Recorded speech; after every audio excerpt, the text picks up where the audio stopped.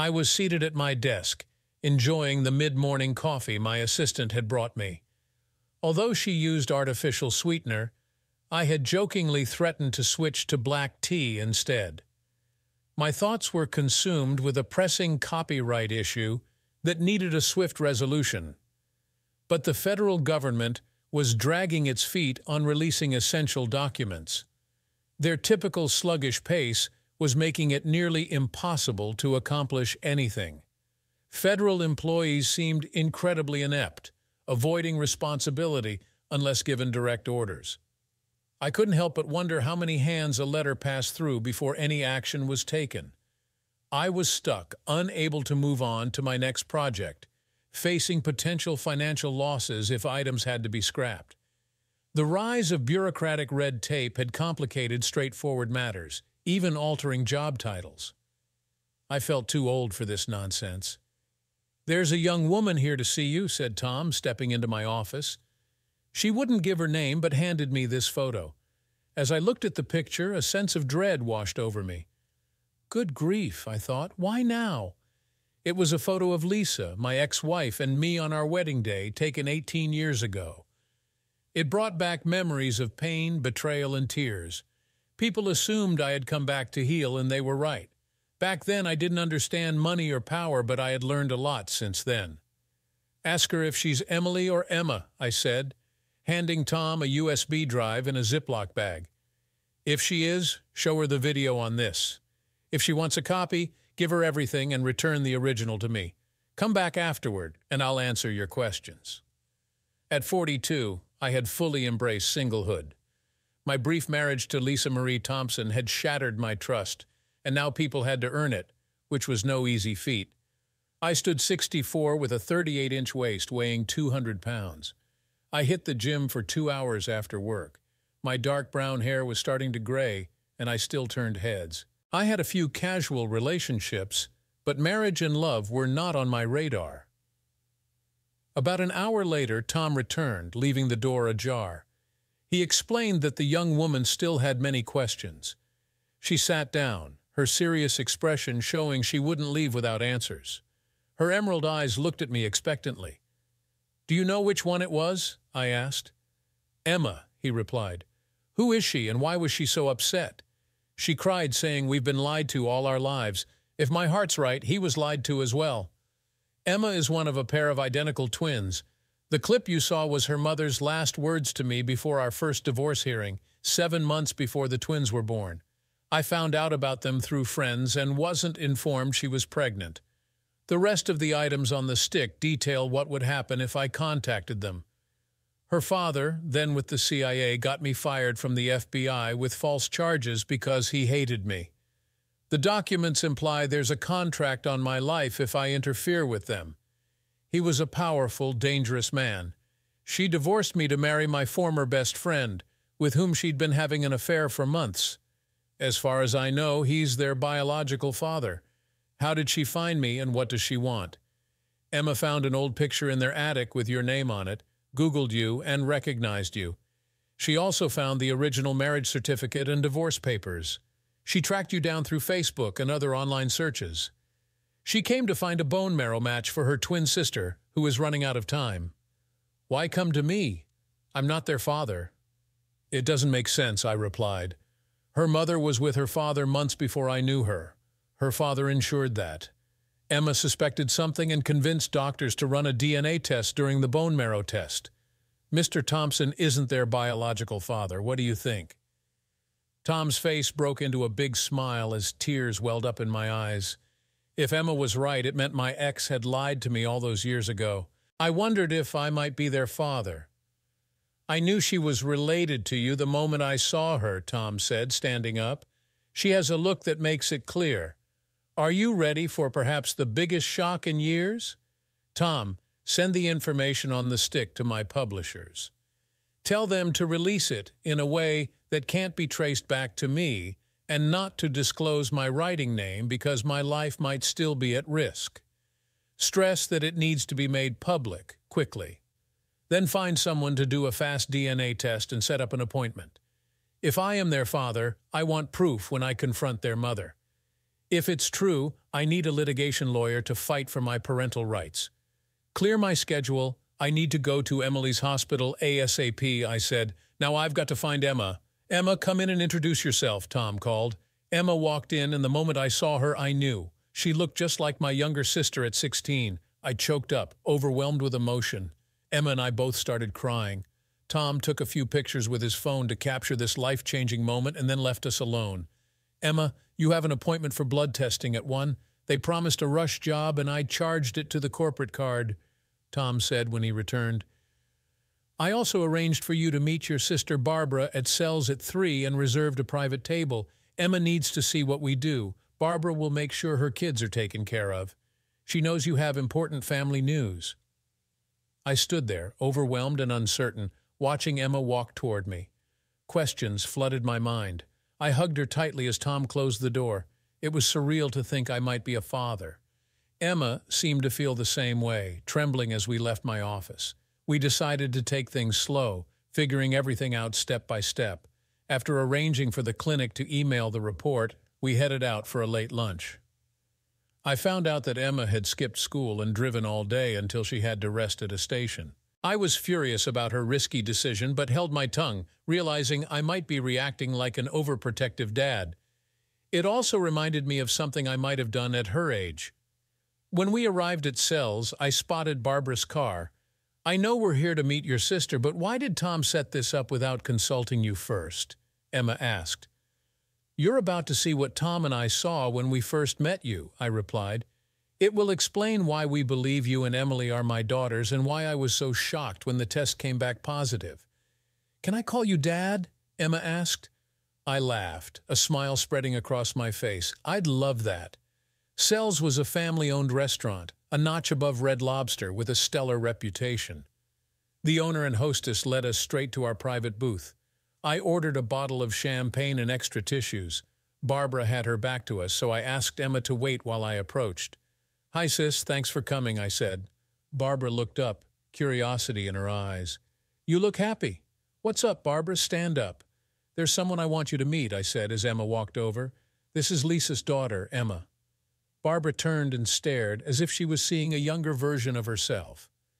They had strikingly similar features, long brunette hair, high cheekbones, small ears, light blue eyes, and warm smiles. Oh my God, Barbara exclaimed. Paul, you should have given me a heads-up. This is incredible. How long have you known about her? Barbara asked.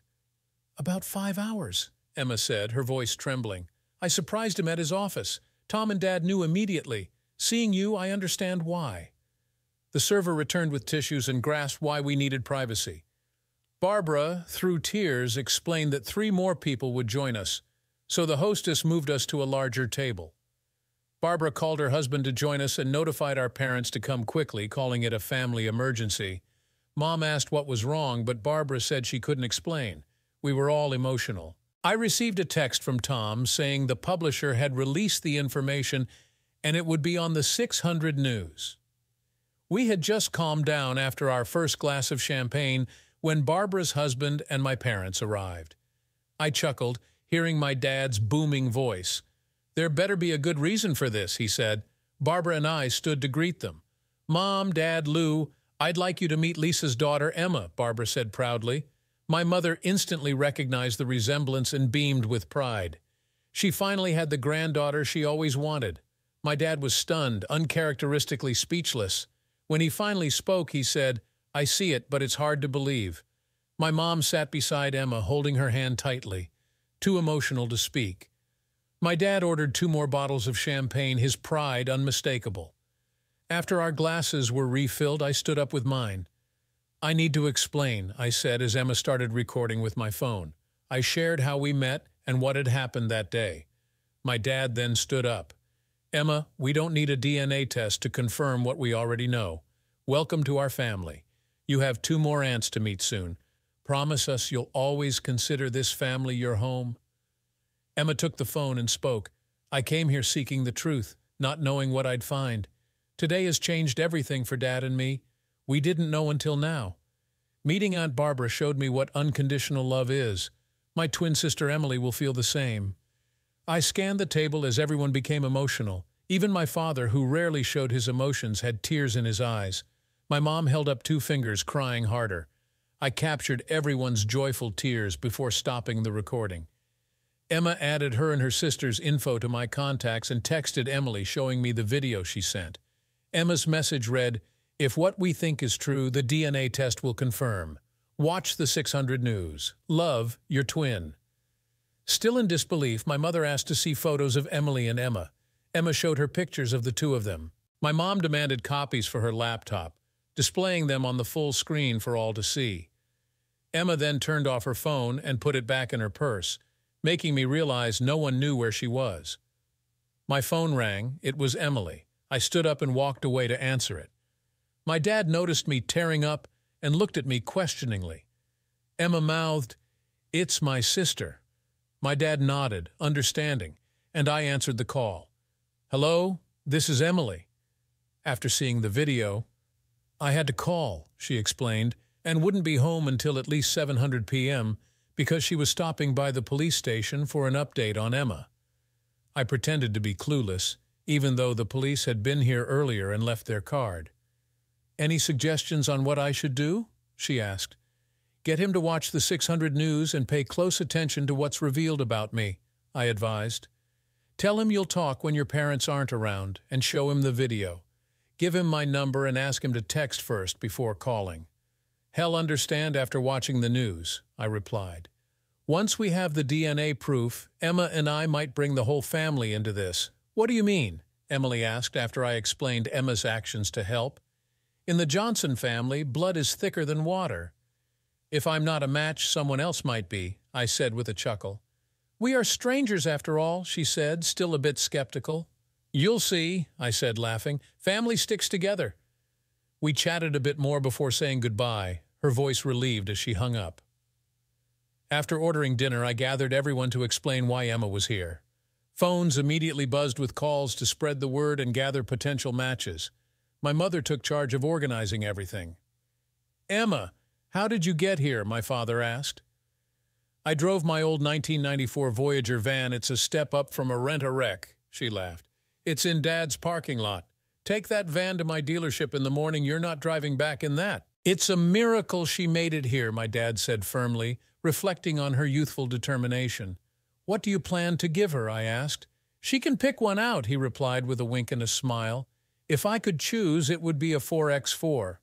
"I love the outdoors," Emma said. My dad responded with a big grin. "We all love the outdoors." He started reminiscing about the summer I learned to water ski and go barefoot, sharing stories as if he was holding court. Both my parents insisted that Emma stay with them for the night, agreeing it wouldn't look right for us to be alone. After dinner, Dad drove them to her vehicle and then drove it home. My mother was thrilled, already planning to spoil her new granddaughter. Dad ended up waiting until 100 a.m. for them to get home. Around 1,000 p.m., the police investigator called me. It took him 2 hours to complete a background check on me. The media was buzzing with questions about the information I had released. We discussed the situation and related issues. Seeing the 3 generations in the video had answered many of his questions. I told him we were rushing DNA tests to confirm our relationship and that Emma was with my parents. Once confirmed, we would return to see if I could be a match for Emily. I asked him to buy us some time and promised to update him on our progress. Emily later told me he reported back to her about our discussion. I was confronting my past again, but with a new perspective. This time, I wouldn't be intimidated by my ex-wife's family's power and money. I would use the media, the courts, and the truth to my advantage. I had the resources, the proof, and a growing determination. I didn't seek revenge, just justice through the truth. The next morning, I was in my office, ensuring any schedule changes wouldn't affect me much and setting up tasks for Tom while I was gone. Tom kept checking the email accounts like an overprotective parent, questioning me about my day and extracting all the details he could. To be honest, I never tired of looking at Tom in his youth. He must have been every teenager's dream. His naturally styled brown hair accentuated his soft features, and his piercing emerald green eyes and full lips were still captivating. As a single man, I often admired him but was thankful he never caught me looking.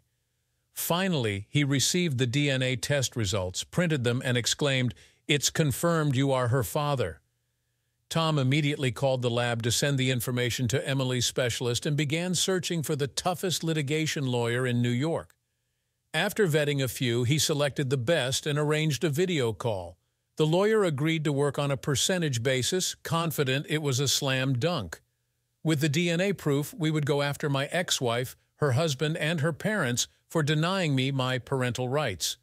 The restrictive court order against me would be squashed, proving their deliberate actions. The supposed contract on my life, even if not factual, would demonstrate their attempts to intimidate and control. The lawyer saw the potential for a significant case, even before involving the government. I told Tom to send a gray, dust-covered box from the safe to my new lawyer. It contained legal proof that my ex-wife's father had tried to destroy my career and marriage. It had taken years to collect this evidence through various government levels. I later learned that the police officer had released the video, turning the story into a runaway daughter, finding her biological dad to save her sister's life, causing a media frenzy.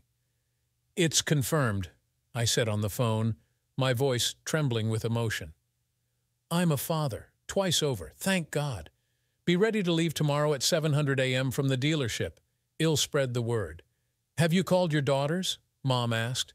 We were now driving a nearly new, fully loaded Ford Explorer to Ego, New York. Emma and I led the caravan, my parents following in a tour bus with 33 other vehicles behind them. The entire family convoy was moving when my phone rang. Emma answered and put it on speaker. "You're being tracked by CNN," Emily said after our greetings. "There's a tour bus with a banner saying, 'The Johnsons are coming. 1 out of 141 should be a match.' We've got the DNA test proving he's our father, and I have a new Ford Explorer," Emma replied. "Dad said if it was confirmed, a lot of family would come, but I never imagined this.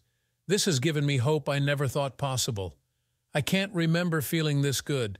Dad's family spread the word, and people came out of nowhere. I met so many relatives this morning. It will take several meetings to remember all their names. I met first, second, and even third cousins. I'm so proud I want to change my last name to Johnson," Emily stated. "I never knew families like this existed. I was so overwhelmed I nearly crashed. That's when I decided to write this incredible experience into my next book." My daughters were still discussing Emma's experiences when Emily said she had to go. Her mother had just entered the room. "Dad, are you okay?" Emma asked, concerned. "I saw you get very emotional. How do you expect me to feel?" "I discovered I have 2 daughters raised by my ex-wife and a former friend without my knowledge.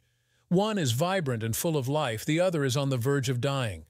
One is so strong and independent she moved mountains without thinking, just like I would, and she wants to take my name," I replied with pride, my voice breaking. "I was so focused on saving my sister's life I didn't think about the impact on you. I wasn't a good match because I inherited a defective gene from our mother. The emotional turmoil I've caused will be felt for days." "Can you forgive me?" Emma asked. "For what? Coming into my life and turning everything upside down?" "No, that's what living is about. You've given everyone another person to love. You've given me a chance to be a real dad," I said through tears. "Your grandparents adore you. My mother is so proud. Seeing her face in you means everything. You and your sister have become her favorites by birthright. She's been spoiling us. We went shopping, and if she bought me something, she got one for Emily, too."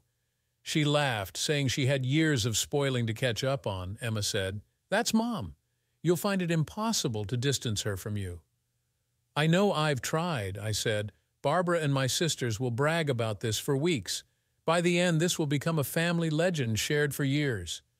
We learned that as soon as Lisa saw the live news feed about our arrival, she began having severe panic attacks. The walls she had built were crumbling. Emily, feeling strong and determined, confronted her as soon as she turned off her phone. "Mom, why did you hide the truth about our real dad?" Emily demanded. When she got no answer, she pressed harder. "You hid the truth from us, made decisions about our lives. What gave you the right to play God? Even Dad didn't know. If Emma hadn't found out about him and sought the truth, would you have let me die?" Lisa had no answers, never expecting the truth to come out. Her father had hated me from the start and did everything to drive me away. Thankfully, Emily's doctor walked in at that moment. We received DNA from a man we didn't know, proving he is Emily's biological father. He is coming to be tested, and there's a good chance he's a bone marrow match. He should be here tomorrow afternoon, and for his protection, hell be under guard, the doctor said before leaving. Mom, my biological dad is coming with 140 others in case he's not a match. He wants to give me a fighting chance, Emily stated. He's risking his life to help me. Why? Lisa asked. To him and his family, blood is thicker than water. Though I'm a stranger to them, I am family, and family comes first, Emily replied. You had to know we look like our real dad's mother. Watch this video, it proves everything. Lisa watched the video of my family meeting Emma. There was no doubt 3 generations shared the same face. She could no longer deny the truth. Her daughters had proof, and her husband's actions were backfiring. Then a man appeared at Emily's room entrance asking for Lisa. When she admitted she was Lisa Thompson, he handed her a large legal envelope saying, "You have been served." Lisa fell to her knees, sobbing. Emily, furious, felt no pity. Mom, why did Grandpa put a contract on my biological dad's life? Emily demanded, knowing she wouldn't get an answer. Arnold Franklin Thompson had just left a corporate meeting. As he walked down the hall, he was served with legal papers. He sat down in the reception area to read them. The first document was a lawsuit against him and his wife for denying me my legal rights as the father of my daughters.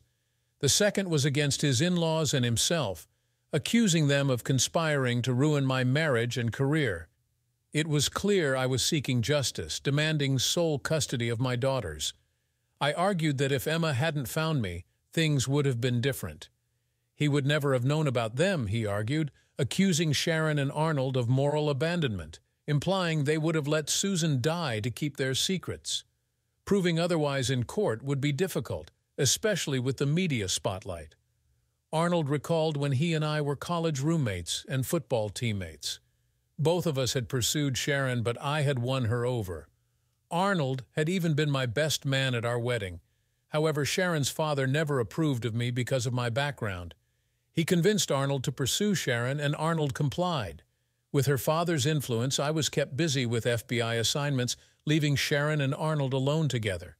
Eventually, Sharon and Arnold became lovers while I was on an undercover mission for 2 months. Her father had recorded their affair and confronted me with the evidence when I returned. Sharon, unaware she was pregnant, thought her missed periods were due to stress. Delighted, her father saw me file for divorce immediately.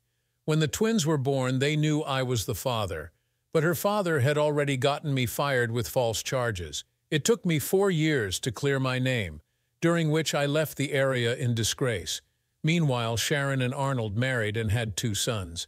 The unedited tapes would prove the conspiracy between Sharon's father and Arnold to break up my marriage. Arnold now wondered how Sharon would react when this truth came out. Emma, the group, and I arrived at our final stop of the night around 9:00 p.m., exhausted after 14 hours of driving. We ordered a light meal to our rooms and quickly fell asleep until the 5:00 a.m. wake-up call. Emma and I left early because I had a secret meeting with the police officer and an FBI representative. The rest of the group left at 7:00 a.m. for the 6-hour drive. Emma dropped me off at the Ego Police Department, where I met Detective Peter Rogers and FBI agent Chad Garrido.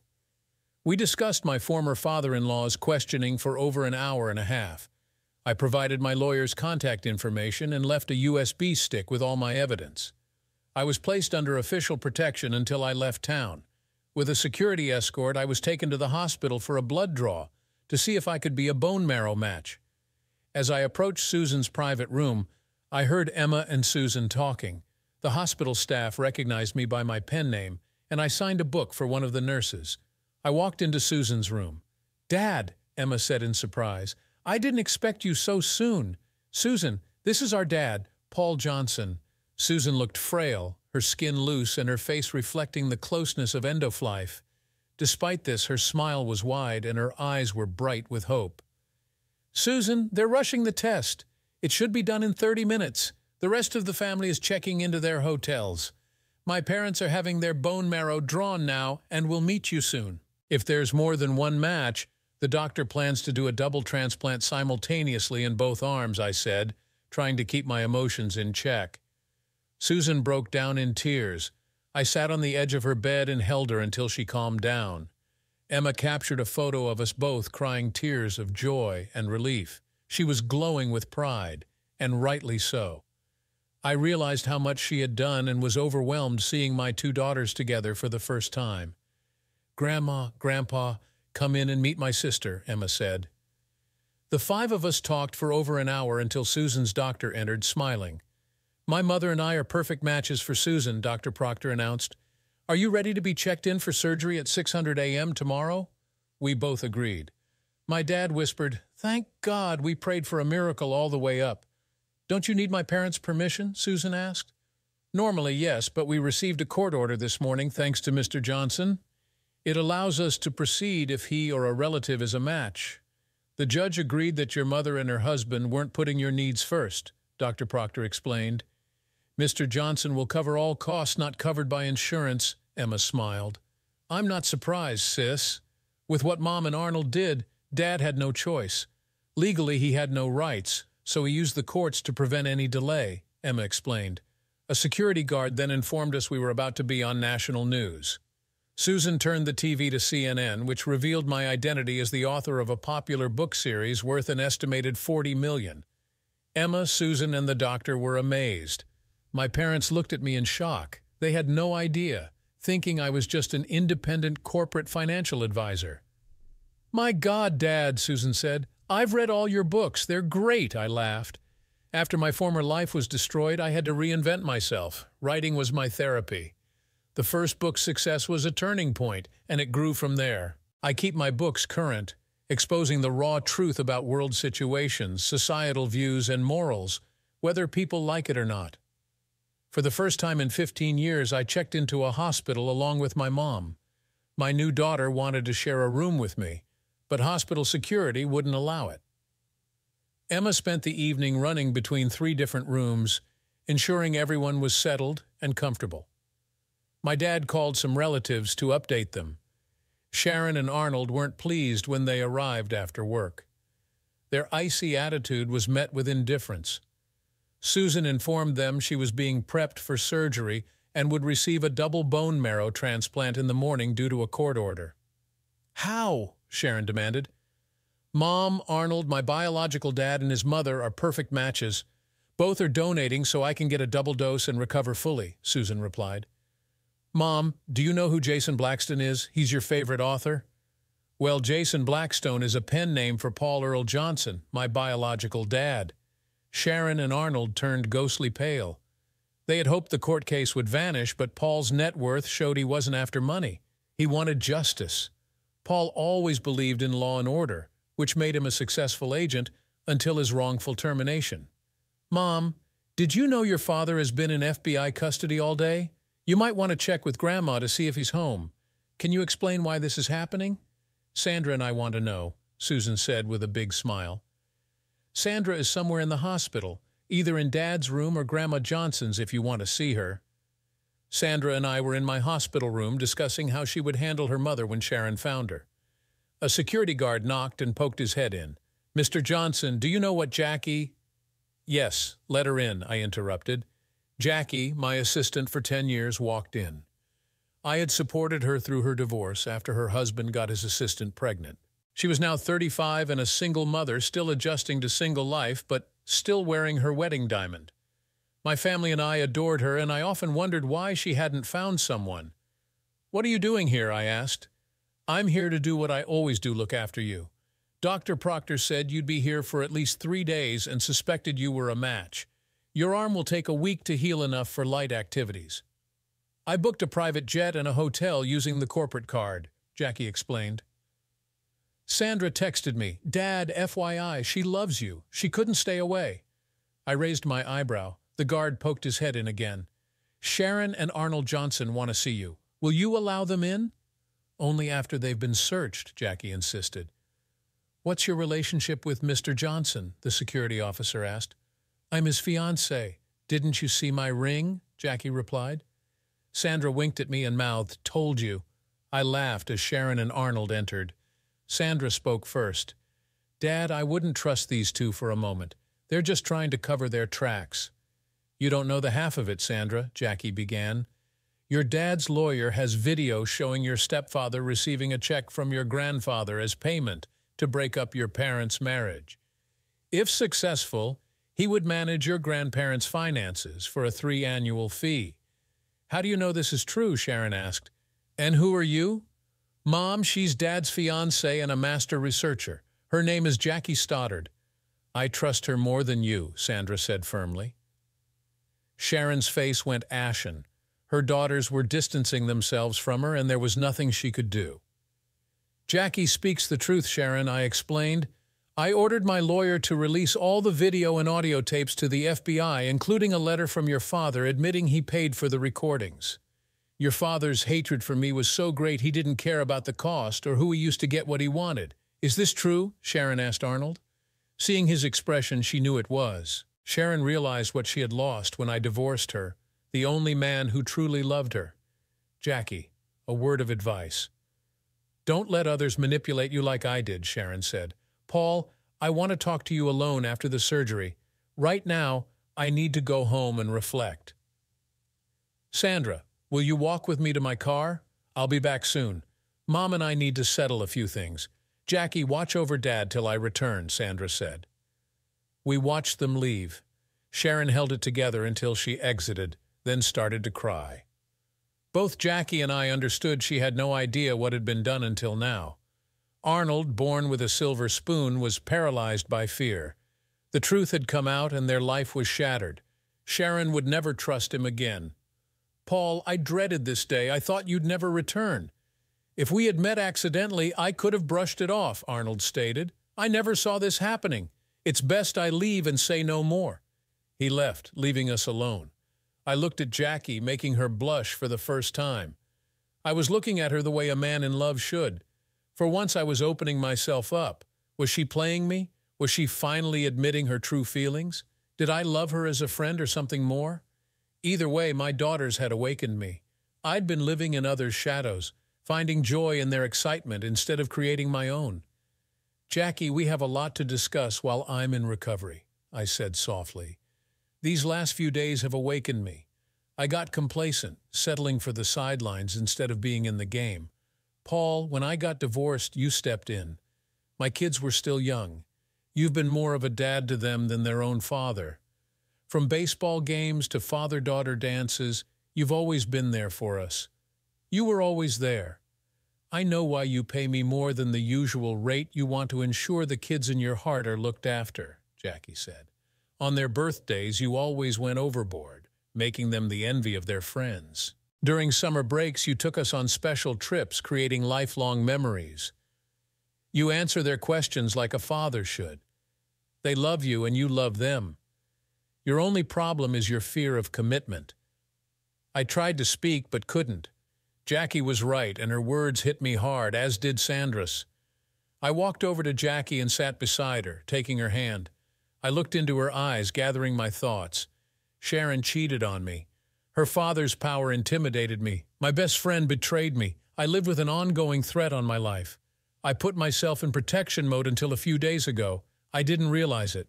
"Now that I have, can we go on our first actual date, or is it too late for you and me?" I asked. "Took you long enough, you old fool," Jackie said before kissing me. "I'm texting our kids to tell them we're now a couple and working things out." "Pretty sure of yourself," I said, smiling. I texted Sandra, thanking her and asking if everything was okay. Sandra responded, "Mom didn't know. She's taking it hard. Won't be back tonight. Let Susan know." Jackie and I went up to Susan's room.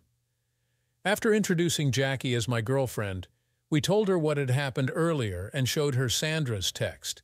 We had just finished when my sister Barbara entered. "I just had to meet her," Barbara said. "Jackie, what are you doing here?" I wanted to say something, but Barb figured it out. "He finally clued in, didn't he?" she said with a smile.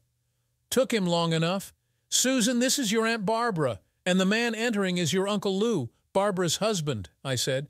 "You'll soon learn we speak our minds, like it or not." I excused myself and went to the nurse's station, texting Sandra to ask about Susan's pizza preferences. She replied that Susan likes everything but anchovies. I ordered 3 extra-large pizzas and 3 2-liter colas for quick delivery. I also called Dad, asking him to bring Mom up in 30 minutes for a pizza party. We pushed the no-eating for 8 hours rule but got carried away. The head nurse came in to calm us down but left with a slice of pizza. Later, she stopped me and said, "Your actions lifted the spirits of the whole floor. I can't thank you enough." At 4:00 a.m., they took me and my mom to prepare for the operation. We supported each other until we were wheeled in. I stayed awake until the medication kicked in. When I awoke, it was done. Now came the waiting and praying. Dr. Proctor informed everyone that the bone marrow transfer went well, but it would take a few hours to see if it took. It did. Hearing this, most of the family started preparing to go home. "Jackie," I said, "is the worst patient ever." "But I'm not sick," I replied. "You're like a bull in a china shop, impatient, unruly, and miserable." "Keep it up and you'll get a bad reputation," Jackie told me. Jackie said my mother was doing well. Once she was sure I was stable, she gave me my phone back.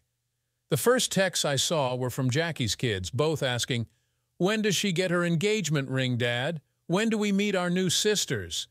"Jackie, your kids are smart," I said, showing her the phone. "I told them I was coming to watch over you after the operation. They had a lot of questions and the whole story came out. They weren't surprised. They said, 'Mom, he's always treated us like his own. Most of our friends wish their dads were like him.'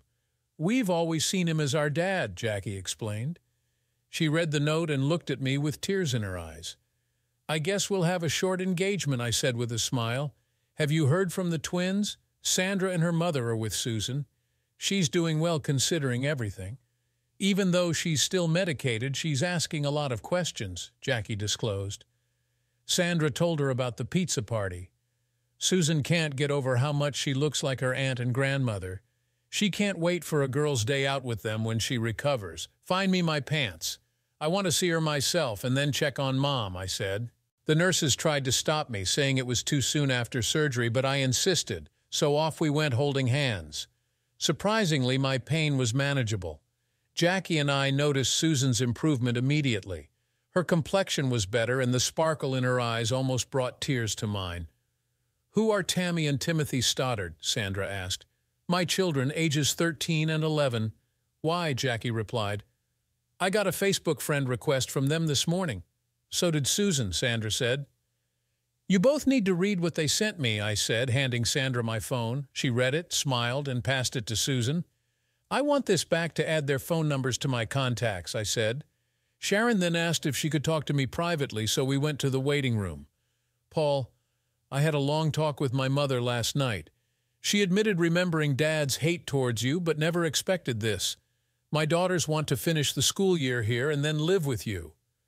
They want their last name changed to yours and feel what Arnold and I did is unforgivable," Sharon disclosed. "I can't argue with them. They made it clear they'll go to court if I refuse. They no longer trust me, and I can't blame them. Will you let them come? You know my family, they wouldn't let me refuse no matter how I felt. I will gladly take them, so will Jackie. We'll just need a bigger place. I'll drop the suit against you," I said. "If you agree to joint custody," I replied, "the suit will still go forward against the rest of your family. The twins are old enough to decide the rest." Sharon agreed to joint custody. I offered to pay for their name change, but she declined. We walked back into Susan's room together, the girls watching us intently. "Jackie, it looks like we're going to need at least a 6-bedroom house," I said.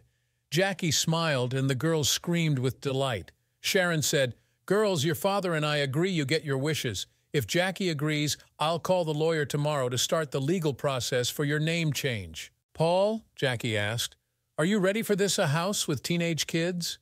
"No one is ever ready, but we adapt." "I'm just getting used to the idea of 2 carrying my name," I said. "Make that 4. Tammy and Tim want you to adopt them." "They're already signing their names as Carlson," Jackie said. "Call Roger Mouser's firm to start the paperwork. Then text the kids to let them know our plans. Let's find out which area has the best schools so we know where to look for our new home," I said.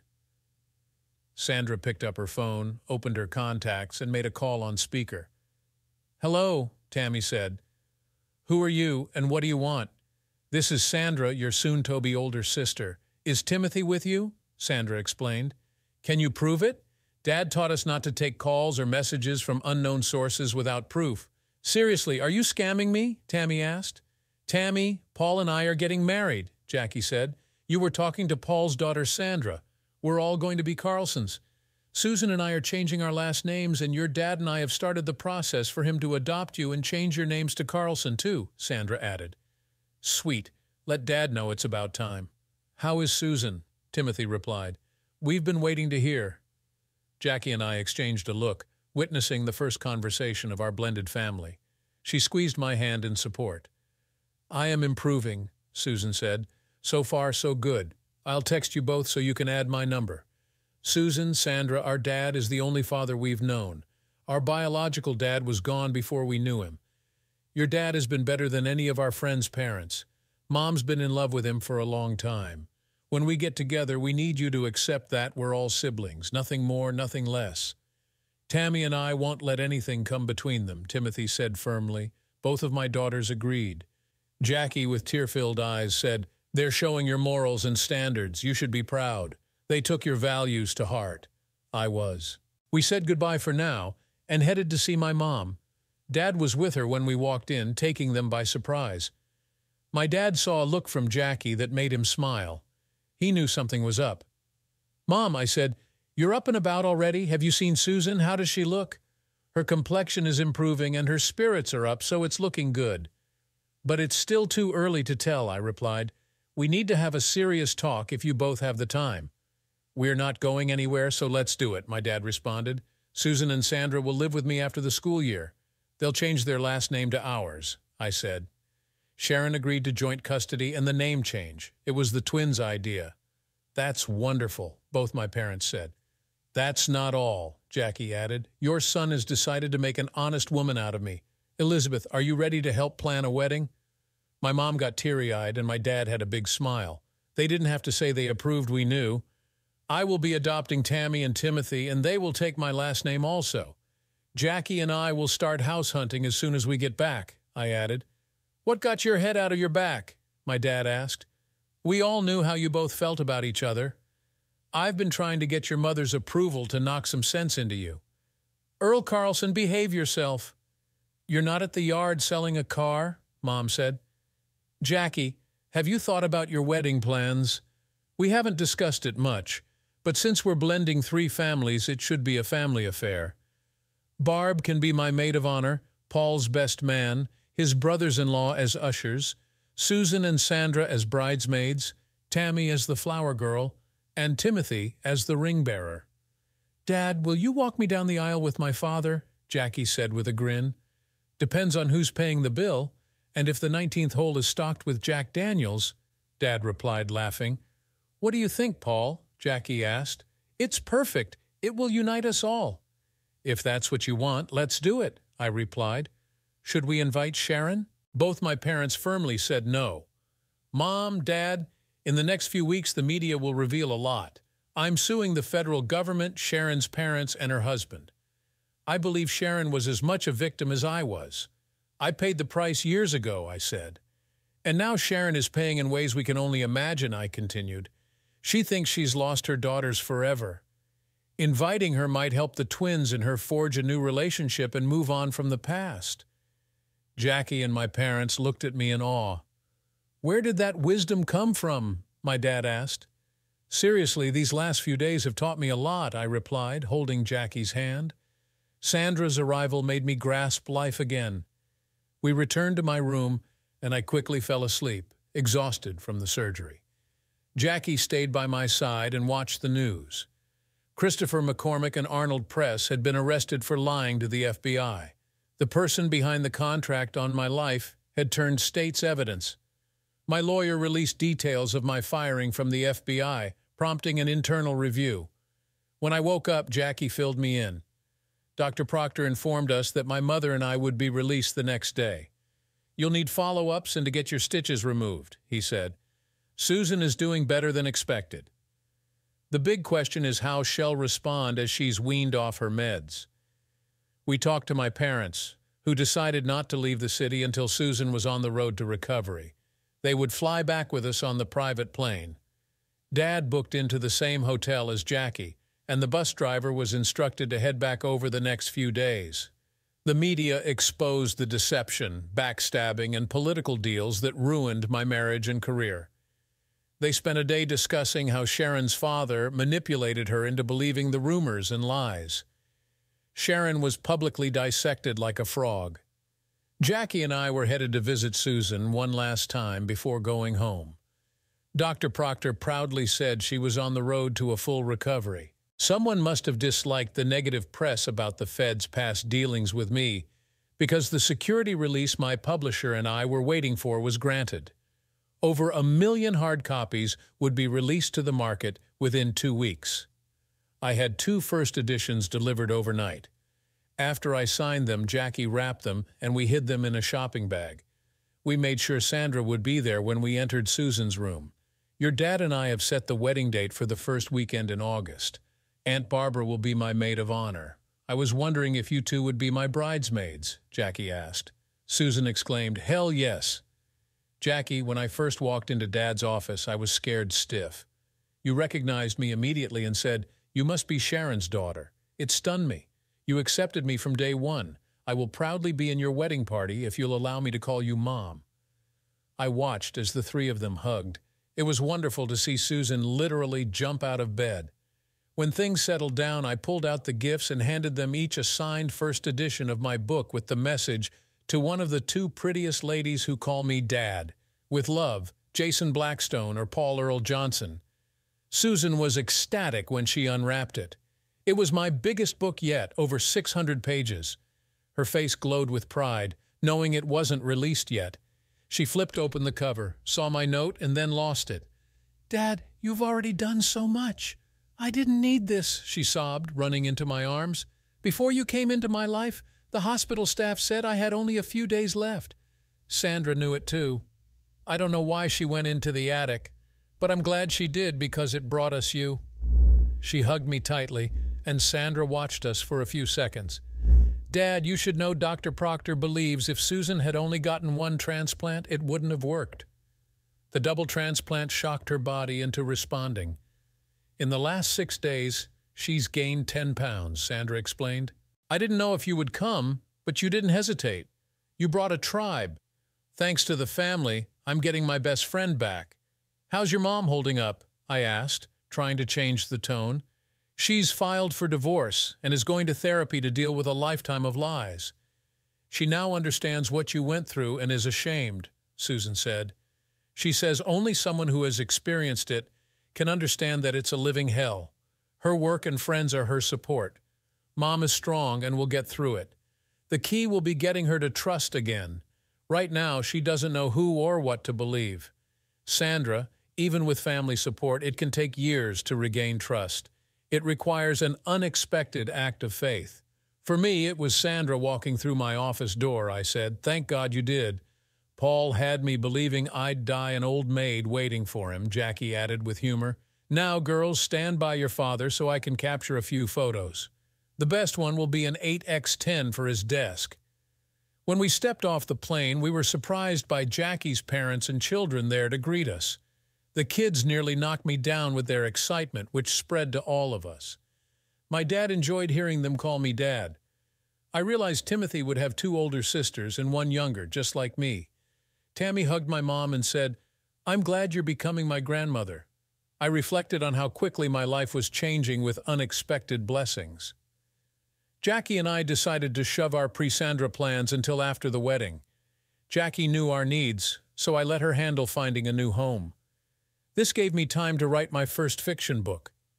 My previous works exposed corruption and cover-ups. We stayed in touch with the twins, and Jackie found a 20-acre property with a barn needing repair. Susan was improving and returned to school part-time.